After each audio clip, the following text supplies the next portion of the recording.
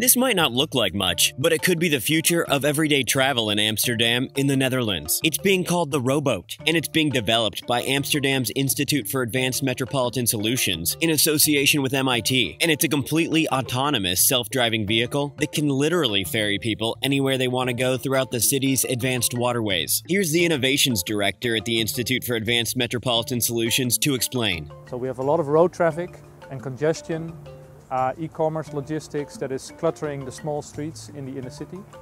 While at the same time we have a lot of open water available in the canals that is not being used anymore for transport, only for tourists.